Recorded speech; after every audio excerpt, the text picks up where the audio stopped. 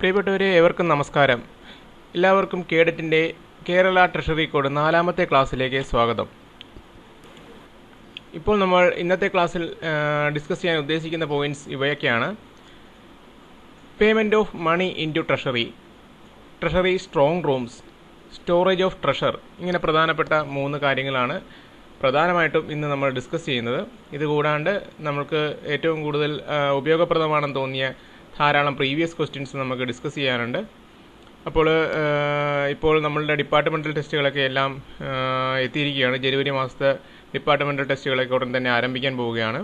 അപ്പോൾ പരീക്ഷ എഴുതുന്ന എല്ലാവർക്കും ആദ്യമേ തന്നെ വിജയാശംസകൾ നേർന്നുകൊള്ളുന്നു. അപ്പോൾ KSRൻ്റെ പരീക്ഷകൾ ഈ വീക്കെൻഡ് ആരംഭിക്കുന്നതാണ്. എല്ലാവർക്കും വിജയാശംസകൾ നേരുന്നു. അതോടൊപ്പം നമുക്ക് മറ്റുള്ള ക്ലാസ്സുകളിലേക്ക് കടക്കാം. ആദ്യമായിട്ട് നമുക്ക് നോക്കാനുള്ളത് payment of money in to treasury, അതായത് നമ്മളുടെ ട്രഷറികളിൽ പൈസ അടക്കുന്ന മെത്തേഡ് ഏതൊക്കെയാണ് എന്നുള്ളതാണ് നമുക്ക് നോക്കാനുള്ളത്. അപ്പോൾ ഞാൻ ആദ്യം തന്നെ തുടക്കത്തിൽ തന്നെ പറഞ്ഞുകൊള്ളട്ടെ, ഈ ട്രഷറി കോഡ് എന്ന് പറയുന്ന ക്ലാസ്സുകളുടെ ഒരു പ്രത്യേകത അല്ലെങ്കിൽ അതിൻ്റെ പരീക്ഷയുടെ പ്രത്യേകത എന്ന് പറഞ്ഞു കഴിഞ്ഞാൽ, നമ്മളുടെ കേരള ട്രഷറി കോഡിൻ്റെ പുസ്തകത്തിൽ പറയുന്ന നിയമങ്ങളെ, ചട്ടങ്ങളെ അടിസ്ഥാനമാക്കിയിട്ടുള്ള ചോദ്യങ്ങളും ഉത്തരങ്ങളുമാണ് നമ്മൾക്ക് പഠിക്കാനുള്ളതും അത് പരീക്ഷയ്ക്ക് ആൻസർ ചെയ്യാനുള്ളതും. പക്ഷേ അത് യഥാർത്ഥത്തിൽ ഇപ്പോൾ അങ്ങനെയാണോ എന്ന് ചോദിച്ചു കഴിഞ്ഞാൽ അത് വളരെയധികം വ്യത്യാസം ഉണ്ടാകാൻ ചാൻസ് ഉണ്ട്. കാരണം ഇപ്പോൾ എല്ലാം കമ്പ്യൂട്ടറൈസ്ഡ് ട്രഷറികളൊക്കെയാണ്. അപ്പോൾ അതുമായിട്ട് ബന്ധപ്പെട്ട കാര്യങ്ങളൊന്നും നമ്മളുടെ ഈ ട്രഷറി കോഡിൽ കൂടുതലും പറയുന്നില്ല. ഇപ്പോൾ നോൺ ബാങ്കിങ്, ബാങ്കിങ് അങ്ങനെയുള്ള വേർതിരിവുകളൊക്കെ വളരെ വ്യത്യസ്തമായിട്ടുള്ള രീതിയിലാണെന്നാണ് ഈ ക്ലാസ്സുകൾ ഫോളോ ചെയ്തു പോകുന്ന ട്രഷറിയിൽ വർക്ക് ചെയ്യുന്ന ധാരാളം ഫോളോവേഴ്സ് ഉണ്ട് അവർ പറഞ്ഞിട്ടുള്ളത്. പക്ഷേ നമുക്ക് എന്തായാലും അത് ഇപ്പോൾ എങ്ങനെയാണ്, യഥാർത്ഥത്തിൽ എങ്ങനെയാണെന്നുള്ളതിനേക്കാളും നമ്മളുടെ ട്രഷറി കോഡിൻ്റെ പുസ്തകത്തിൽ പരീക്ഷയ്ക്ക് പ്രീവിയസ് ക്വസ്റ്റ്യൻസ് ആൻസർ എന്താണ് തന്നിരിക്കുന്നത്, അങ്ങനെയുള്ള കാര്യങ്ങളൊക്കെ നോക്കിയിട്ടാണ് ചോദ്യങ്ങളും പാഠഭാഗങ്ങളും തയ്യാറാക്കിയിട്ടുള്ളത്. അതിനാൽ നമുക്ക് ആ രീതിയിൽ തന്നെ നോക്കാം. അപ്പോൾ ആദ്യം നമുക്ക് ഈ പൈസ ട്രഷറിയിലേക്ക് അടക്കണമെന്നുണ്ടെങ്കിൽ നമുക്കത് 2 രീതിയിൽ തന്നെ പഠിക്കേണ്ടതായിട്ടുണ്ട്. ഒന്ന് non banking treasury and banking treasury. Non banking treasury ആണെങ്കിൽ നമുക്കറിയാം, ഇപ്പോൾ നോർമലായിട്ടുള്ള എല്ലാ ട്രഷറികളും അങ്ങനെയാണ്. ക്യാഷിൻ്റെ ഡീലിങ്സ്, ബാങ്കിങ് ആക്ടിവിറ്റീസ് ഒക്കെ സ്വയം ചെയ്യുന്നതാണ് നോൺ ബാങ്കിങ് ട്രഷറി. മറ്റൊരു ബാങ്കിൻ്റെ സഹായത്തോടു കൂടി അല്ലാണ്ട് അവർ തന്നെയാണ് ചെയ്യുന്നത്. അപ്പോൾ അവിടെയാണ് നമ്മൾ പൈസ അടക്കാൻ ചെല്ലണമെന്നുണ്ടെങ്കിൽ, നമ്മൾ കഴിഞ്ഞ ക്ലാസ്സിൽ ചെലാനെ പറ്റിയൊക്കെ പറഞ്ഞിരുന്നു. നമ്മൾ ചെലാനിലാണ് എന്തൊക്കെയാണ്, എത്ര രൂപയാണ്, അങ്ങനെയുള്ള ഡീറ്റെയിൽസ് ഒക്കെ എഴുതി കൊടുക്കേണ്ടത്. ആ ചെലാൻ നമ്മൾ ആദ്യം തന്നെ കൊടുക്കേണ്ടത് അവിടുത്തെ സെക്ഷൻ ഹെഡ് അല്ലെങ്കിൽ ജൂനിയർ സൂപ്രണ്ട്, റെസിപ്റ്റ് വിഭാഗത്തിൻ്റെ, അവിടെ ഒരു റെസിപ്റ്റ് വിഭാഗം ഉണ്ടാകും, പേയ്മെൻറ്റ് വിഭാഗം ഉണ്ടാകും. അതിൽ റെസിപ്റ്റ് വിഭാഗത്തിൻ്റെ ജൂനിയർ സൂപ്രണ്ടോ അല്ലെങ്കിൽ ആ സെക്ഷൻ്റെ ഹെഡോ ആയിട്ടുള്ള ഉദ്യോഗസ്ഥനാണ് നമ്മൾ ആദ്യം. അദ്ദേഹത്തിൻ്റെ ജോലികൾ എന്തൊക്കെയാണെന്ന് വെച്ച് കഴിഞ്ഞാൽ, അദ്ദേഹം ആ കൊണ്ടുകൊടുത്തിരിക്കുന്ന ചെലാൻ ഡീറ്റെയിൽസ് ഒക്കെ ചെക്ക് ചെയ്യും, whether it is in an order എന്ന് നോക്കും. അങ്ങനെയാണെങ്കിൽ അദ്ദേഹം അത് ഇനിഷ്യൽ ചെയ്തിട്ട് ഒരു സീല് ഫിക്സ് ചെയ്യാറുണ്ട്. ഇതാണ് ഇനിഷ്യലി നമ്മളുടെ ആ JS അല്ലെങ്കിൽ സെക്ഷൻ ഹെഡിൻ്റെ ചുമതല. അത് കഴിഞ്ഞാൽ നമ്മൾ ചെല്ലേണ്ടതെന്ന് പറഞ്ഞാൽ ട്രഷററുടെ അടുത്തേക്കാണ് പോകേണ്ടത്. അദ്ദേഹമാണ് അക്സെപ്റ്റിംഗ് ദ റെമിറ്റൻസ്, നമ്മൾ കൊണ്ടുവരുന്ന പൈസ സ്വീകരിക്കുന്നത് ട്രഷററാണ്. അവിടെ വരുന്ന അദ്ദേഹത്തിൻ്റെ പ്രധാന ചുമതലകൾ ഏതൊക്കെയാണെന്ന് നോക്കാം. Receives the money and enter in his cash book. ട്രഷററുടെ cash ബുക്കിലേക്ക് ഈ പണം സ്വീകരിച്ചിട്ട് ആ തുക എഴുതി രേഖപ്പെടുത്തും. അദ്ദേഹത്തിന് പിന്നെ ഒരു സീരിയൽ നമ്പരും രേഖപ്പെടുത്തി കൊടുക്കും. ഇതാണ് ട്രഷററുടെ ചുമതലകൾ. Receives the money and enter in his cash book, give A serial number. അത് കഴിഞ്ഞതിന് ശേഷം നമ്മൾ send it back to JS അല്ലെങ്കിൽ സെക്ഷൻ ഹെഡ്, ആരാണോ ആ ഉദ്യോഗസ്ഥൻ, അദ്ദേഹത്തിൻ്റെ അടുത്തേക്ക് അത് തിരിച്ചുവിടും. അദ്ദേഹത്തിൻ്റെ ആ സമയത്തുള്ള ചുമതല എന്താണെന്ന് നോക്കി കഴിഞ്ഞാൽ, make A brief entry in the challan number book. TR16 എന്ന് പറയുന്ന ഫോമിലുള്ള ചെലാൻ നമ്പർ ബുക്ക് ഉണ്ട്. അതിൽ ഒരു ഡീറ്റെയിൽ ആയിട്ടുള്ള ഒരു എൻട്രി രേഖപ്പെടുത്തണം, ഇദ്ദേഹം കൊണ്ടുവന്ന ആ ചെലാനെ ബേസ് ചെയ്തിട്ട്. Initial in original copy and returns receipt to the party.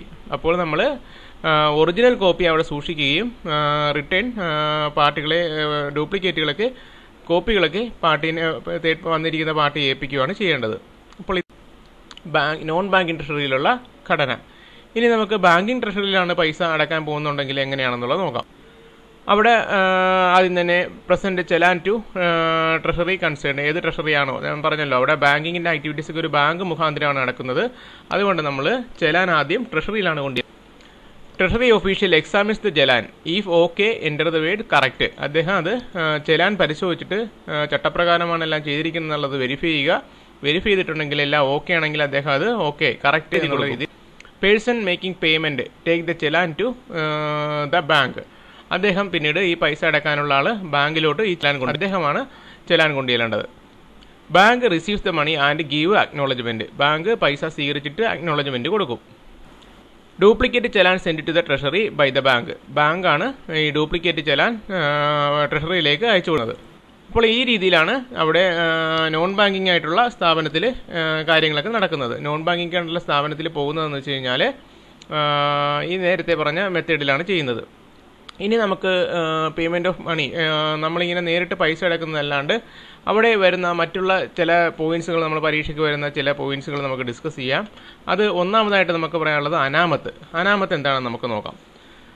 അനാമത്ത് ശരിക്കും പറഞ്ഞാൽ കേരള ട്രഷറി കോഡിൻ്റെ 114 ചട്ടത്തിലാണ്, പാർട്ട് 1 114 ചട്ടത്തിലാണ് അനാമത്തിനെ പറ്റി ഡിസ്കസ് ചെയ്യുന്നത്.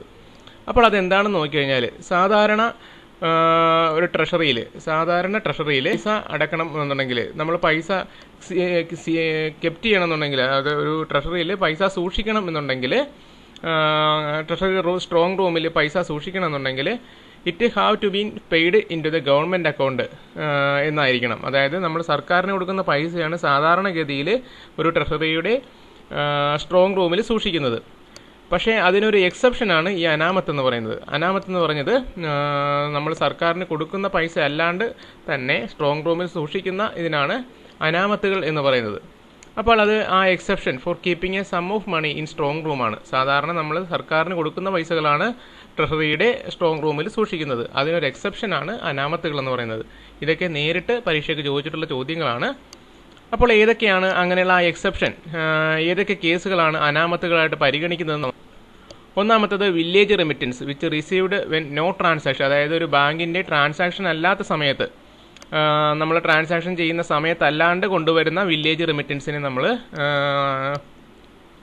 അനാമത്തായിട്ട് പരിഗണിക്കാറുണ്ട്. അത് നമ്മൾ സൂക്ഷിക്കുന്നത് അനാമത്തായിട്ടാണ് സൂക്ഷിക്കുന്നത് ട്രഷറിയുടെ സ്ട്രോങ് റൂമിൽ. പിന്നെ വരുന്നതെന്ന് വെച്ച് കഴിഞ്ഞാൽ കറൻസി ചെസ്റ്റിലേക്ക് വരുന്ന remittance when A treasury or remittance in currency chest. അതായത് അതും ഈ കറൻസി ചെസ്റ്റിലേക്ക് വരുന്ന, അതെന്താണെന്നുള്ളത് പുറകെ പറയുന്നതാണ്. കറൻസി ചെസ്റ്റിലേക്കുള്ള തുക വരുന്നതും ഈ പറഞ്ഞ പോലെ ട്രഷറി ട്രാൻസാക്ഷൻ്റെ സമയത്തല്ല എങ്കിൽ ആ സമയത്ത് അതിനെ നമ്മൾ സൂക്ഷിക്കുന്നത് അനാമത്തായിട്ടാണ് സൂക്ഷിക്കുന്നത്. Remittance in currency chest received in when there is no transaction എന്നുള്ള കണ്ടീഷനിൽ വരുമ്പോഴാണ് നമ്മളത് അനാമത്തായിട്ട് സൂക്ഷിക്കുന്നത്. പിന്നെ വരുന്നതാണ് മണി contained in the cash chest deposit by other office. നമ്മൾ സൂക്ഷിക്കാനായിട്ട് നമ്മളുടെ സർക്കാർ വിവിധ ഓഫീസുകൾ, പോലീസ് ഡിപ്പാർട്ട്മെൻറ്റ്, അങ്ങനെയുള്ള മറ്റുള്ള ഡിപ്പാർട്ട്മെൻറ്റുകൾ പൈസ സൂക്ഷിക്കാനായിട്ട് നമ്മളുടെ ട്രഷറിയിൽ ഏൽപ്പിക്കുമ്പോഴും അത് ഈ പറഞ്ഞ പോലെ നമ്മൾ അനാമത്തായിട്ടാണ് സൂക്ഷിക്കുന്നത്.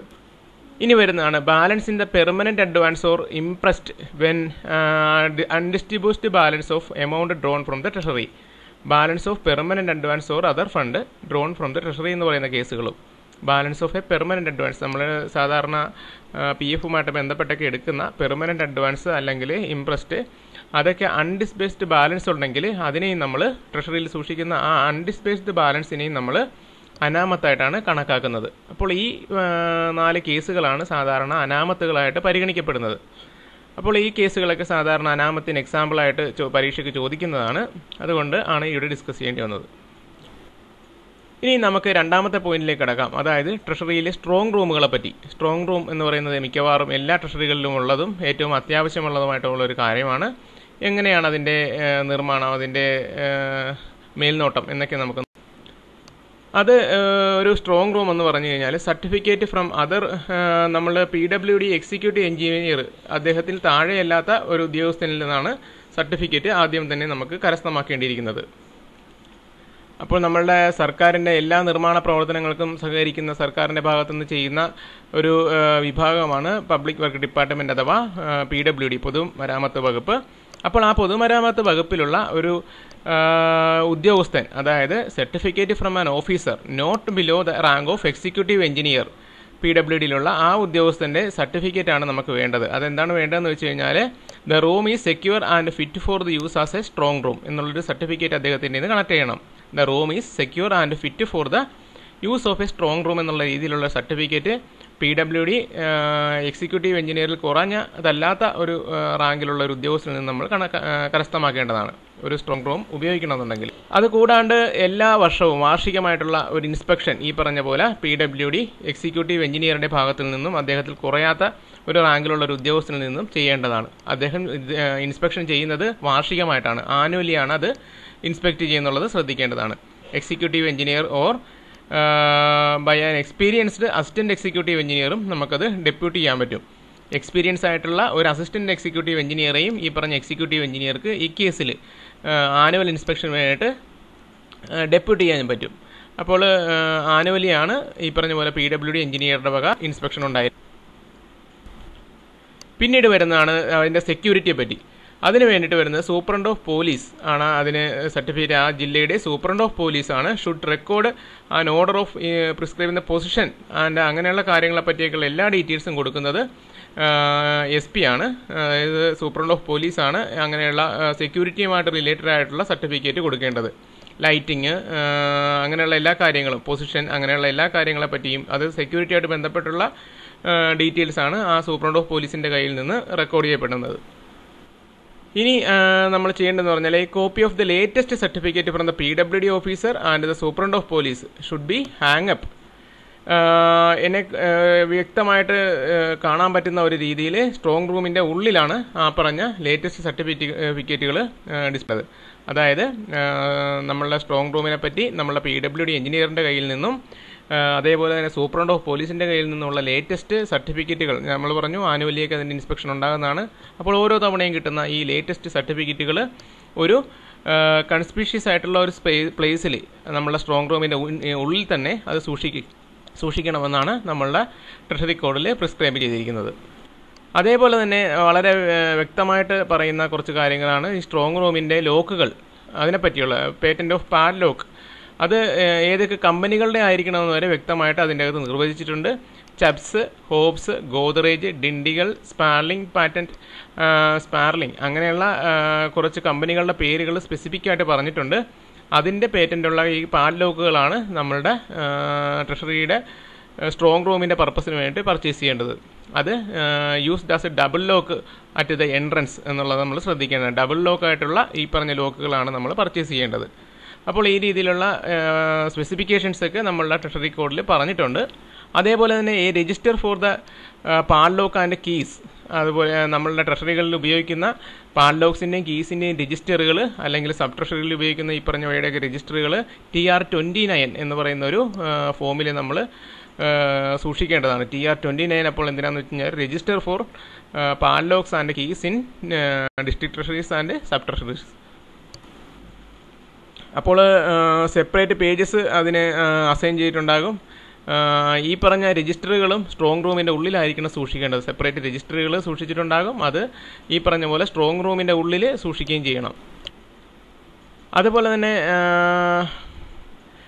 ഒരു ജില്ലയിൽ ഉപയോഗിക്കുന്ന ഒരു no padlock used again in district until liver altered if it the keys lost. നമ്മൾ അത് പിന്നീട് വേറൊരു സ്ഥലത്ത് ഉപയോഗിച്ചുകൊണ്ടിരിക്കുന്ന ഇത് എന്തെങ്കിലും കീ ലോസ്റ്റായി എന്നൊക്കെയുള്ള കേസ് വരുമ്പോഴേക്കും മറ്റൊരു സ്ഥലത്ത് വീണ്ടും ഉപയോഗിക്കുന്ന രീതിയിൽ സെക്യൂരിറ്റി ത്രെറ്റ് ഉണ്ടാകാൻ പാടില്ല എന്നുള്ളത് സ്പെസിഫൈ ചെയ്യുന്നു. പിന്നെ നമ്മളെന്തെങ്കിലും ഒരു കംപ്ലയിൻറ്റ് വരുമ്പോഴേക്കും നോ ലോക്കൽ മെക്കാനിക്, ഒരു ലോക്കൽ മെക്കാനിക്കിനെ വിളിച്ച് അത് റിപ്പയർ ചെയ്യാനായിട്ട് ശ്രമിക്കരുത്.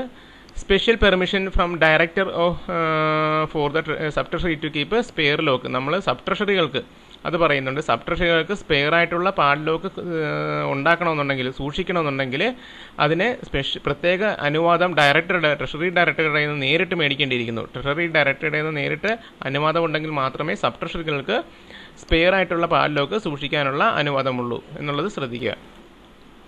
അപ്പോൾ ഈ പോയിന്റുകളൊക്കെയാണ് നമ്മൾ സ്ട്രോങ് റൂമിനെ പറ്റി പറഞ്ഞത്.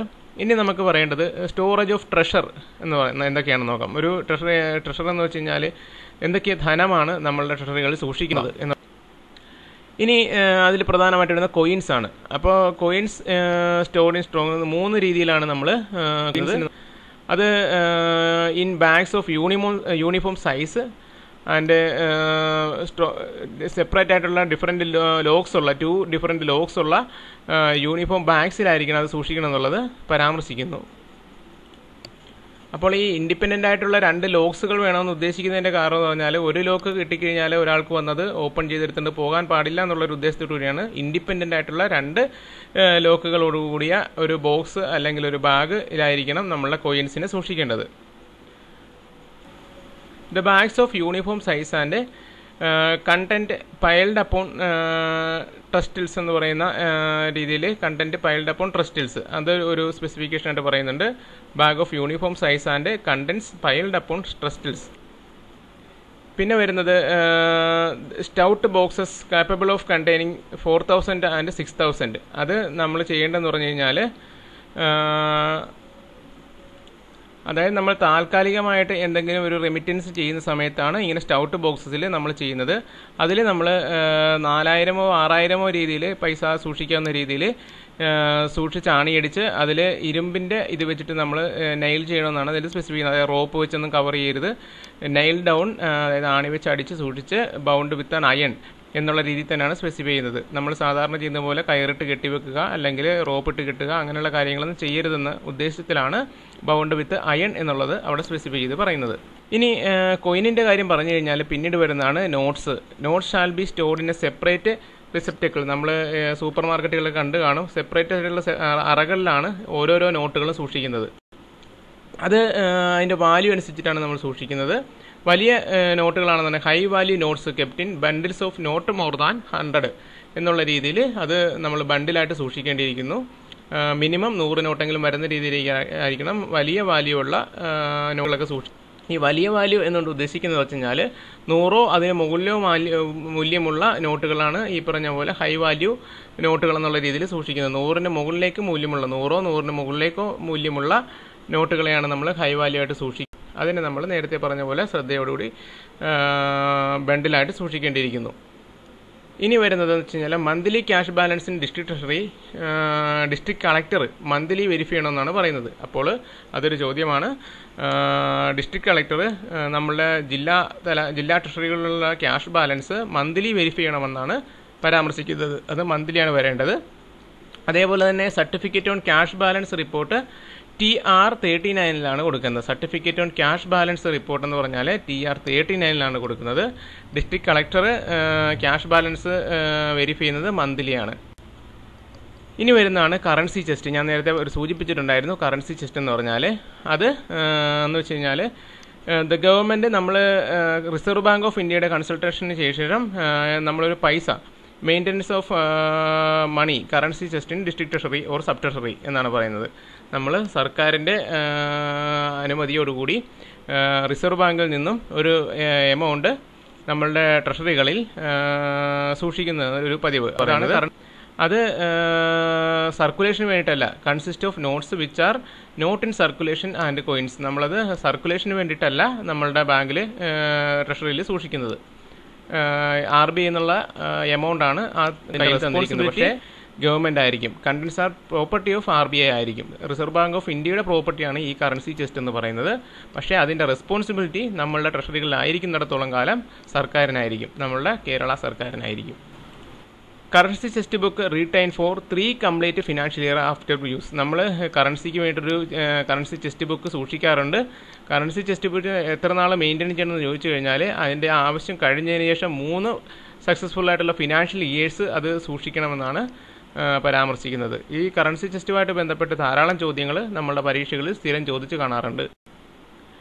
Balance should be verified by district treasury officer in each month. നമ്മളുടെ ഈ കറൻസി ചെസ്റ്റിൻ്റെ ഓരോ ബാലൻസും എത്രയുണ്ടെന്നുള്ളത് നമ്മൾ district treasury officer each month verify ചെയ്ത് പോകണമെന്നുള്ളതാണ് അതിൻ്റെ ചട്ടം. അപ്പോൾ district treasury officer currency chest check ചെയ്യുന്നത് മന്ത്ലിയാണ്.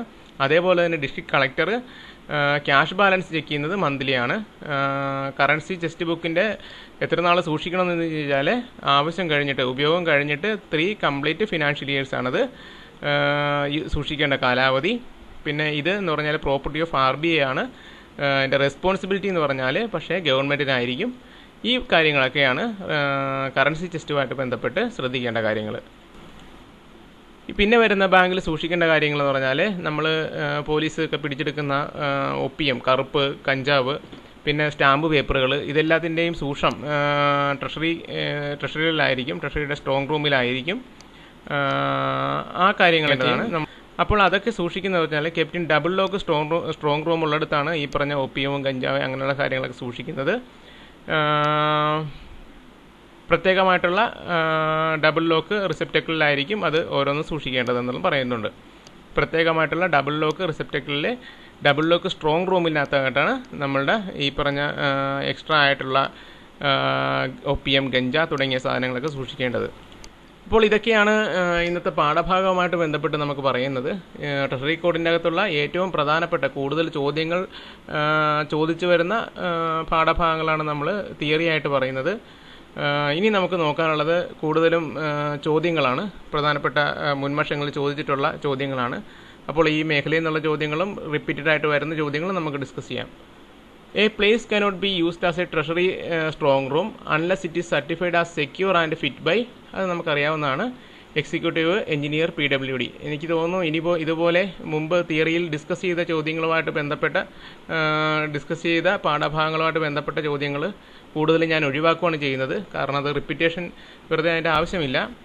Whenever a strong room is opened, treasury officer and dash shall both be present. ആരൊക്കെയാണ് ട്രഷറി സ്ട്രോങ് റൂം ഓപ്പൺ ചെയ്യുന്ന സമയത്ത് ഉണ്ടായിരിക്കേണ്ടതെന്ന് ചോദിച്ചു കഴിഞ്ഞാൽ ട്രഷറി ഓഫീസറെ കൂടാണ്ട് ചീഫ് ട്രഷററാണ് അവിടെ ഉണ്ടാകേണ്ടത്. ചീഫ് ട്രഷററാണ് ട്രഷറി സ്ട്രോങ് റൂം തുറക്കുന്ന സമയത്ത് ഉണ്ടായിരിക്കേണ്ടത്. Contents of currency chest are the property of RBI but dash are responsible for the currency chest. അപ്പോൾ ആരാണ് അതിൻ്റെ റെസ്പോൺസിബിലിറ്റി എന്ന് ചോദിച്ചു കഴിഞ്ഞാൽ നമ്മൾ ഡിസ്കസ് ചെയ്തതാണ്, സർക്കാരാണ്, ഗവൺമെൻറ് ആണ്. The period of preservation of registers of padlock and duplicate case, അത് നമ്മളുടെ ഈ പാഡ്ലോക്സും ഡ്യൂപ്ലിക്കേറ്റ് കീസും എത്ര നാളാണ് സൂക്ഷിക്കേണ്ടതെന്ന് ചോദിച്ചു കഴിഞ്ഞാൽ പെർമനൻ്റ് ആയിട്ടാണ് അത് സൂക്ഷിക്കേണ്ടത്. Duplicate keys of A cash chest of an office shall be, അത് ഡെപ്പോസിറ്റഡ് ഇൻ ദ ട്രഷറി ആണ് കേട്ടോ. അതായത് duplicate keys of A cash chest of an office shall be, കുറേ ഓപ്ഷൻസ് ഉണ്ട്. ആ കീസ് എന്താണ് ചെയ്യേണ്ടത്, ഡ്യൂപ്ലിക്കേറ്റ് കീസ് എന്താണ് ചെയ്യേണ്ടതെന്നുള്ള, എവിടെയാണ് സൂക്ഷിക്കേണ്ടതെന്നുള്ളതാണ് ചോദ്യം. അത് ട്രഷറിയുടെ അകത്ത് തന്നെയാണ് നമ്മൾ സൂക്ഷിക്കേണ്ടത്, deposited in the treasury.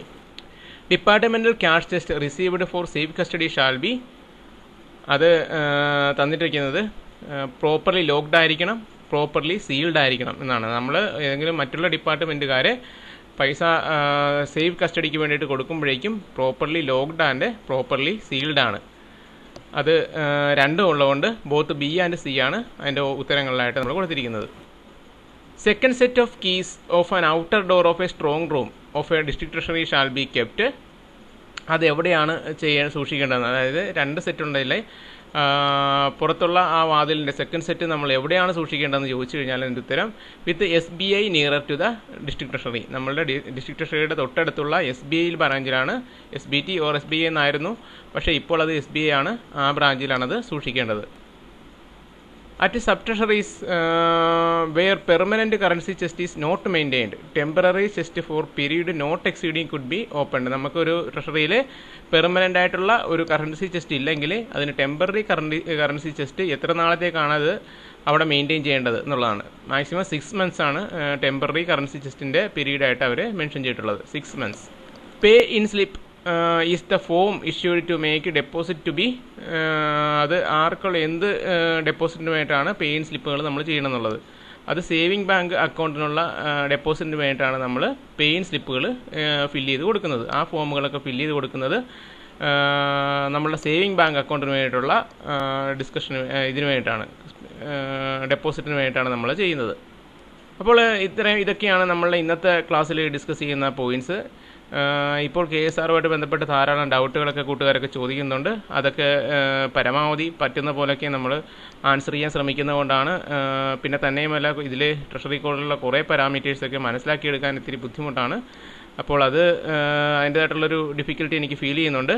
Anyway, എൻ്റെ ഒരു ഉദ്ദേശം എന്ന് വെച്ച് കഴിഞ്ഞാൽ നമ്മളുടെ ക്ലാസ്സുകളിലെ ആ തുടക്കത്തിൽ പറഞ്ഞ പോലെ തന്നെ കേട്ട് കഴിഞ്ഞാൽ നിങ്ങൾക്ക് അത് പരീക്ഷയുടെ സമയത്ത് ഉപയോഗപ്പെടും. 1-2 തവണ കേട്ട് കഴിഞ്ഞാൽ നിങ്ങളുടെ പരീക്ഷയുടെ സമയത്ത് ഉപയോഗപ്പെടും എന്നുള്ള രീതിയിലാണ് ഈ ചോദ്യങ്ങൾ കൂടുതൽ വരുന്ന, റിപ്പീറ്റഡായിട്ട് ചോദിച്ചുകൊണ്ടിരിക്കുന്ന ചോദ്യങ്ങൾ സ്ലൈഡ് രൂപത്തിൽ നമ്മൾ ഡിസ്കസ് ചെയ്യുന്നത്. അപ്പോൾ അത് കേട്ട് കഴിഞ്ഞാൽ നിങ്ങൾക്ക് പരീക്ഷയുടെ സമയത്ത് ഉപയോഗപ്പെടും എന്നുള്ളത് തന്നെയാണ് എൻ്റെ വിശ്വാസം. തീർച്ചയായും നിങ്ങൾ നിങ്ങളുടെ അഭിപ്രായങ്ങൾ അറിയിക്കുക. എന്തെങ്കിലും ഇമ്പ്രൂവ്മെൻറ്റ് നമ്മുടെ കേഡറ്റിൽ വേണമെന്നുണ്ടെങ്കിൽ തീർച്ചയായിട്ടും നിങ്ങൾ അഭിപ്രായമായിട്ട് അറിയിക്കുക. അതുപോലെ തന്നെ നിങ്ങളുടെ കൂട്ടുകാരുമായിട്ടൊക്കെ ഇത് ഷെയർ ചെയ്യുക. എല്ലാവർക്കും എൻ്റെ നന്ദി, നമസ്കാരം.